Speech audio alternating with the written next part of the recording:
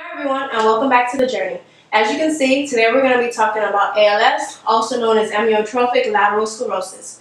Now, to begin with, it is a loss of motor neurons, and the motor neurons that are lost is pretty much the nerve cells that are controlling the muscles in the anterior horns of the spinal cord and the motor nuclei of the lower brainstem. Okay. It is also known as Lou Gehrig's disease. So a lot of you guys may know it by the name of Lou Gehrig's disease because it was a famous baseball player who had gotten this disease, and it spread worldwide, and people were just like so in shock that he had it. So they named it pretty much after him. So that's the other term, but the more correct term is ALS. Okay. Now, the motor neuron cell dies, and with it dying, the muscle fibers that are supplied undergo atrophic changes, and the name of atrophy just pretty much means a shrinkage. So it shrinks in size in both the upper and lower motor neuron system. Okay. Now the reason for that is because they have a theory. It's not known to be this for sure, but it is a strong theory, and it is pretty much an overexcitation of the nerve cells by the neurotransmitters by the name of glutamate that results in cell injury and neuronal degeneration. Alright? So the causes for that is, again, it's unknown, same as GBS and multiple sclerosis, right? We don't know exactly what is causing it, but it is related to an autoimmune disease. Okay? And it also can be caused by free radical damage as well as oxidative stress. Okay? And 5 to 10% is caused by a genetic predisposition, where you have the autosomal dominant trait for familial ALS. Okay, so pretty much, in other words, you can either have it because of genetics or the fact that you just have an autoimmune that can be triggered by a virus, stress, whatever the case may be, but it does have a link to autoimmune and genetic. Alright, so now we have our clinical manifestations, which is also known as our signs and symptoms, which is also known as our nursing assessment. Alright, so it depends on the location of the affected motor neuron is going to exhibit those particular signs and symptoms. Okay, but just overall, general, they're going to be fatigue. There is going to be a progressive muscle weakness. Okay, so as the years go on, it is only going to get worse. Okay. They may complain about cramps, twitching, incoordination, okay? A loss of motor neurons in the anterior horn of the spinal cord is going to have atrophy of the arms, the trunk area, and the legs, okay? So arm, trunk, and legs are going to be shrunken or smaller in size, okay? The muscle itself, okay? Also, the spasticity and deep tendon reflex is going to be something that they complain about. And with the reflex, is going to be brisk and overactive. Okay. Next, you have difficulty talking. They say it's more of like a nasal quality of speech. So if you was to just pinch your nose like this, you will talk like that. Okay. And then because you have difficulty speaking as well as the nasal quality, it's very hard to understand what they're saying if they are still able to talk. All right. Also, they have difficulty swallowing, which puts you at a risk for aspiration and breathing, okay? You also have emotional liability, which pretty much they have mood swings. They go up, they go down, and you can think about it. You know, one minute you were walking, talking, and doing everything independently for yourself, and the next minute you're not. Okay, that will frustrate anyone. At times you'll be happy, you know, to see your families and loved ones, but then other times you'll be sad because, you know, you start thinking about, you know, what is going to become of my life after this. Okay. Also cognitive impairment. Okay. Before in the books, they have said there is no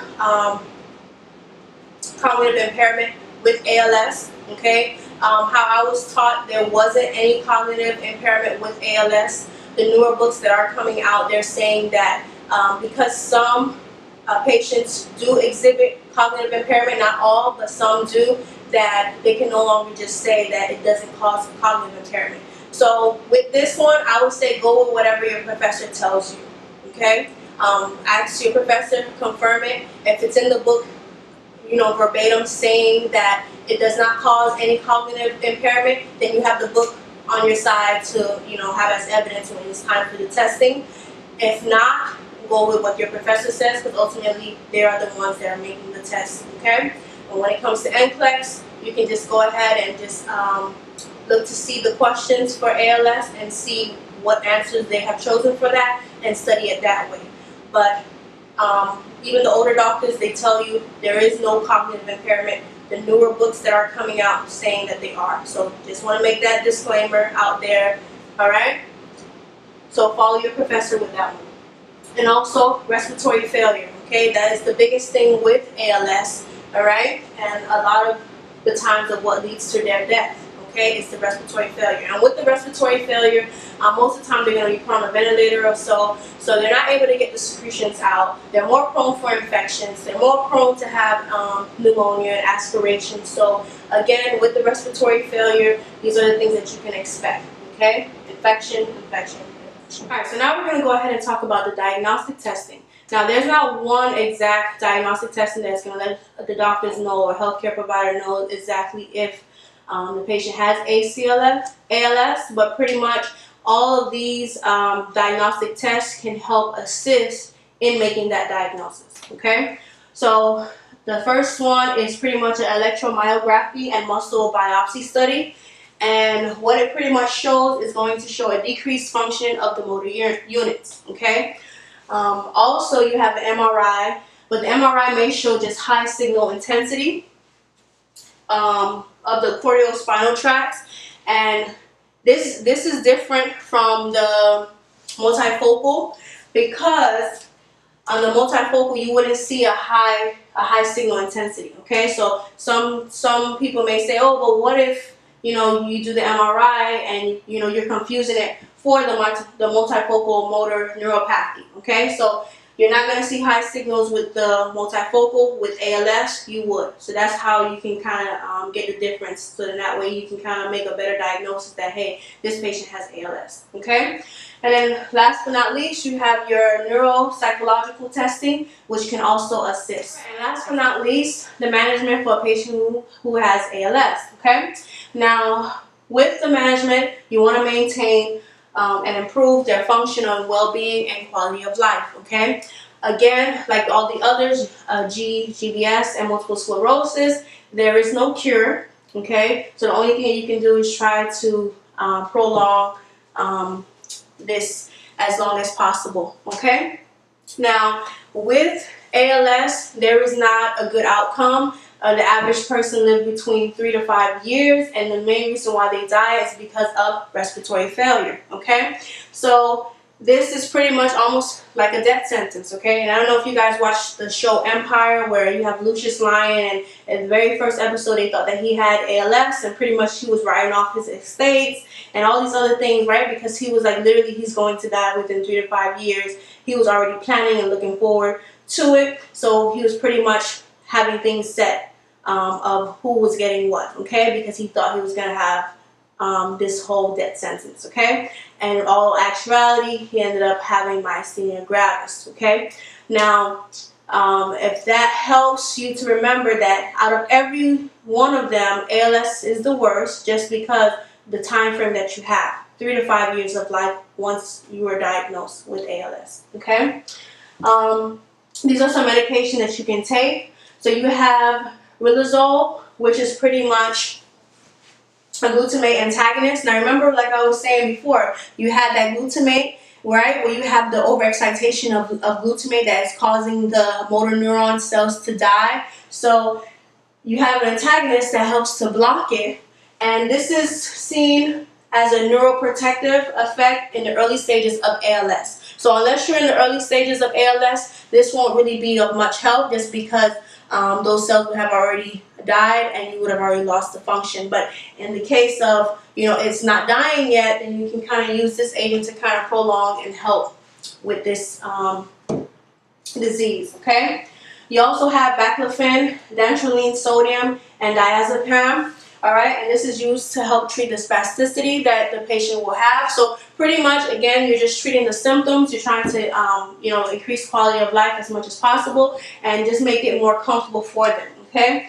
You also have your mechanical ventilation and your trach care. So after some time, the respiratory Part of them will start to fail, and they will have to be on a ventilator. They will be trached, and you want to make sure that you're keeping the trach clean, that you're suctioning, that you're doing your vent protocols as far as you're cleaning their mouths, you're giving them their Paradex, whatever it is that your hospital may go by, or even when they get home, that whoever is going to be with them, helping them, that they follow afterwards and do all of these things that are necessary to prolong and keep them infection free as much as possible, and to give them a better quality of life. Okay.